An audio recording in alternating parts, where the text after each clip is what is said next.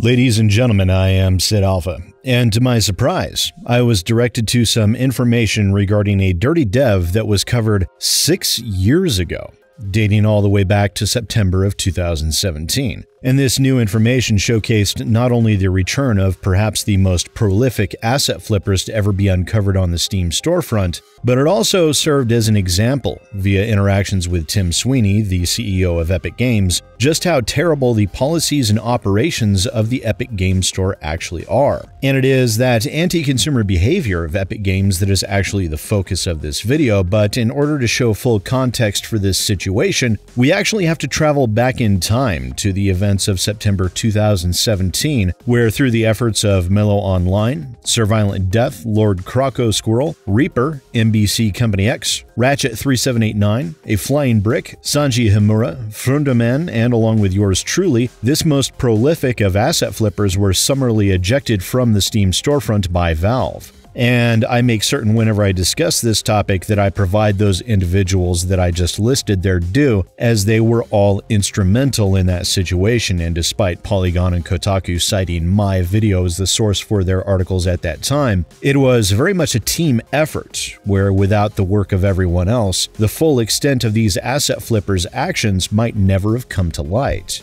So here it is, ladies and gentlemen, the return of the biggest asset flipper we have ever covered, Silicon Echo.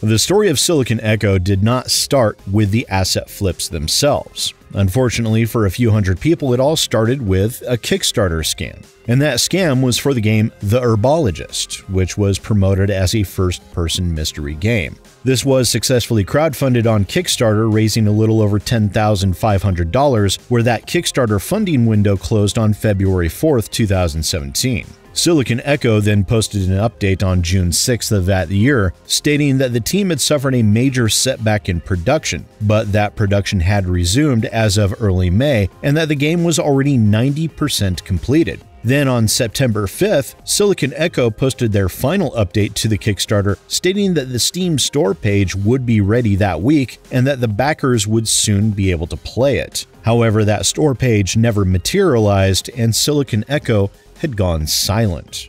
Silence does not mean inactivity, unfortunately, in this case, because you see, back in those days, Valve had transitioned away from Steam Greenlight to the new Steam Direct, and where Steam Greenlight relied on a voting system, making it a popularity contest of sorts that was exceptionally easy to manipulate, Steam Direct simply required a $100 fee to be paid to Valve, and you can go right ahead and post your game or asset flip to the largest PC gaming market without issue. Both of these systems gave rise to all of the asset flippers and some of the dirty devs previously covered on this channel over the years. And why they did it was because it was a fantastically easy way to make money.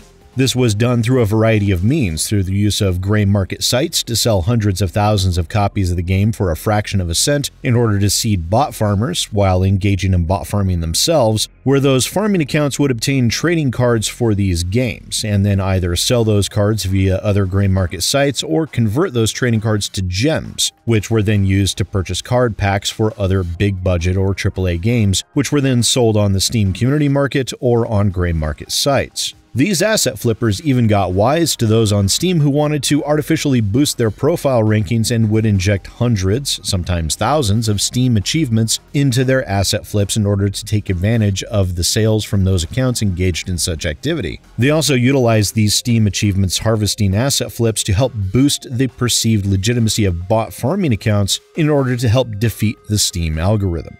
But while that is the reason behind why asset flippers did what they did on Steam, let's get back to these specific asset flippers in particular. In March of 2017, I covered the asset flippers Crimson Duck and the Steam games Slingster, Slingster 2, Torch Cave 2, and Rage Parking Simulator 2016. Where the Slingster games were nothing more than asset flips of the Unity Asset Pack Super Platformer 2D. Torch Cave and Torch Cave 2 were asset flips of the Unity asset Mr. Mustache Jump and Run, and Rage Parking Simulator was an asset flip of 2D Parking Simulator. But this led us down a rabbit hole of sock puppet accounts, of which there were a total of 13. which included Anteater Games, Broadplay Games, Cucumber Games, Digital Irony, Digital Carrot Productions, Floop Productions, Netfork Studios, Pixberry Studios, Silicon Echo, Sword Bubble Games, Zonitron Productions, Crimson Duck, Goo Cublets Games, and Zonitron Studios. And across those 13 sock puppet accounts, Silicon Echo had released a total of 173 games onto Steam, which during the month of August of 2017, Silicon Echo accounted for 10% of all games released on Steam for that month, and a full 1% of all games ever to be released on Steam at that time. Now, I mentioned Steam Direct and the Kickstarter for the Herbologist, not only because it was a part of Silicon Echo's history, but because that Kickstarter was what provided them with the funding to do this. If you recall, each title released on Steam cost the developer $100, and Silicon Echo scammed a few hundred people out of over 10,000. Now, this afforded them with quite the war chest, which seemingly was then used to pepper the Steam marketplace with asset flips in order to generate money through those gray market activities, where they then took a portion of their income in order to keep the asset flips coming in order to ensure a steady income.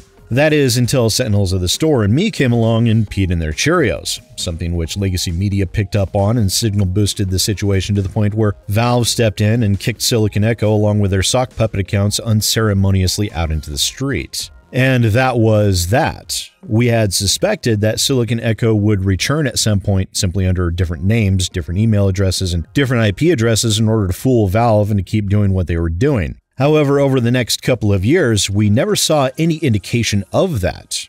With members of Sentinels of the Store keeping a watchdog eye on their private social medias, Silicon Echo stayed silent and, for all intents and purposes, defeated. That is, until a few months ago, when it was noticed by Sentinels of the Store that some old familiar games were showing up over on the Epic Games Store, and due to that, I received a message from my old friend Mello Online detailing the specifics.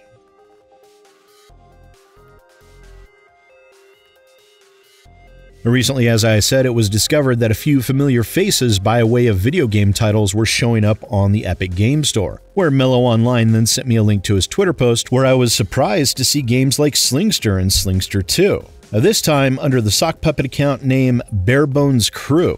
And when I went to the Epic Games Store, I saw a grand total of 10 Silicon Echo asset flips happily being sold on the Epic Games Store. However, between yesterday and today, that number has increased to 11 as Torch Cave 2 has now been listed for a release date of September 1st. Remember that Torch Cave 2 was one of the asset flips that I covered under the Silicon Echo sock puppet developer account Crimson Duck.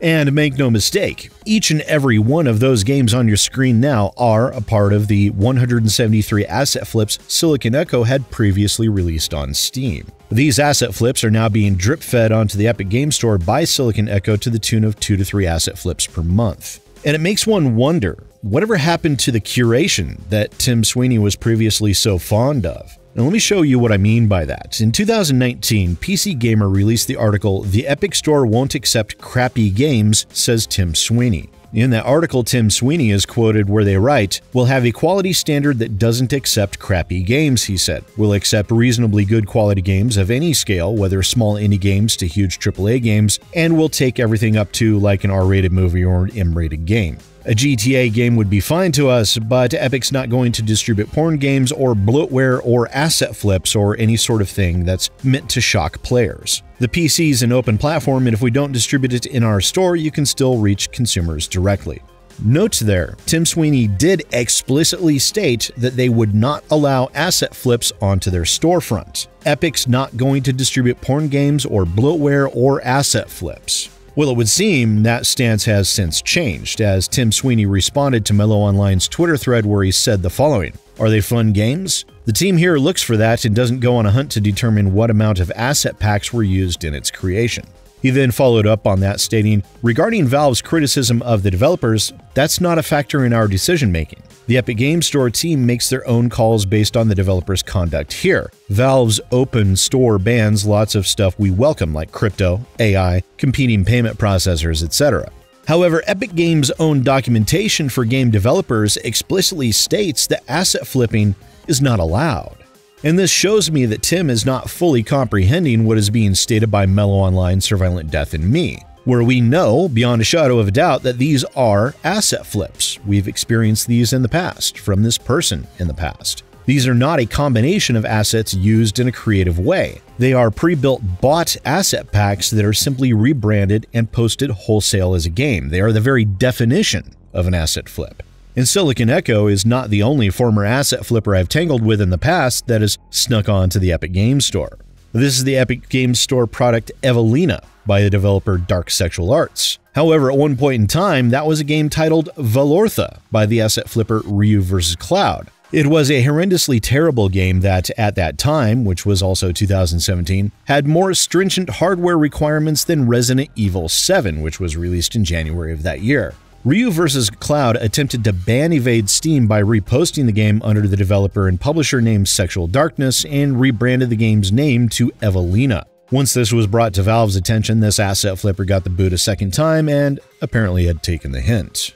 And this asset flipper couldn't even be bothered to write a new description for the game on the Epic Games Store. It is simply a copy-paste of the old Steam descriptions for Valortha and Evelina word for word. And then there is also the asset flip Mortal Street Fighter, which I have seen this asset so many times I can recall it from memory, even though I haven't seen it in over 5 years, and it is Beat 'em Up Game Template 3D, a Unity asset pack developed by Osarian. We've actually seen this asset pack used on the Epic Games Store twice in the past, once with Street Striker by Boom Games, where that asset flip is now unavailable, and there was another called Deadly Flight, which has since had its Epic Games Store page completely removed. Now, it is worth noting that asset flippers are not able to earn insane amounts of money via the gray market in the manner that they did with Steam via abuse of the trading card system, sales of game keys to bot farms, and engaging in bot farming themselves along with achievement harvesters. However, these asset flippers will still earn money from direct game sales for these asset flips, and also there is the added detriment to legitimate games and developers who are forced to share storefront space with these asset flips,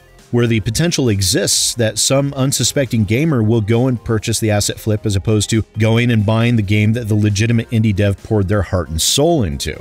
Compounding this issue is the Epic Games Store completely lacks discussions forums and the ability for users to post reviews. That could serve as a potential deterrent to people wasting their money on asset flips or terrible games, but it is something that Epic Games Store once said they would include, but it would be an opt-in for game developers, and it is a tool that has, to date, never been implemented.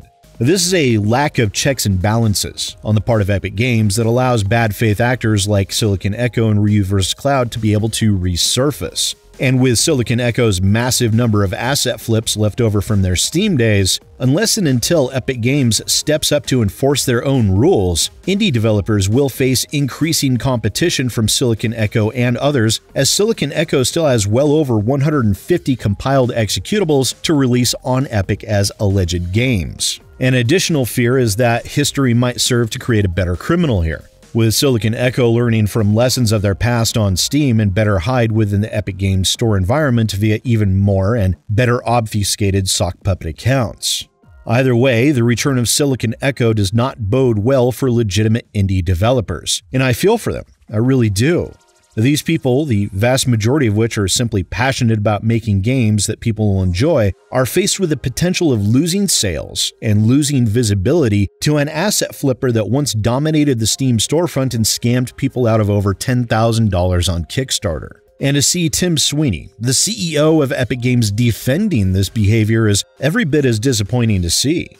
Particularly when there were rampant perceptual issues regarding the free games being offered by Epic and people's ability to access them, Tim was the one that was willing to listen to the thoughts and suggestions of a small YouTuber and to actually implement those suggestions, which greatly helped gamers during that scenario. To see him turn such a blind eye to this now speaks very much to a change in mindset and in priorities, all the while refusing to see the forest for the trees.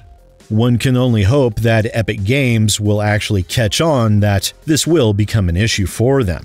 Steam has already gone down this path despite Tim's obvious disdain for Valve. They've seen the trouble that it can cause both them and game developers on their platform, and they sought a resolution, something that Epic Games currently does not appear willing to do. Will they change their tune? Well, I suppose only time will tell. Once again, ladies and gentlemen, I am SidAlpha, and I'll see you next time.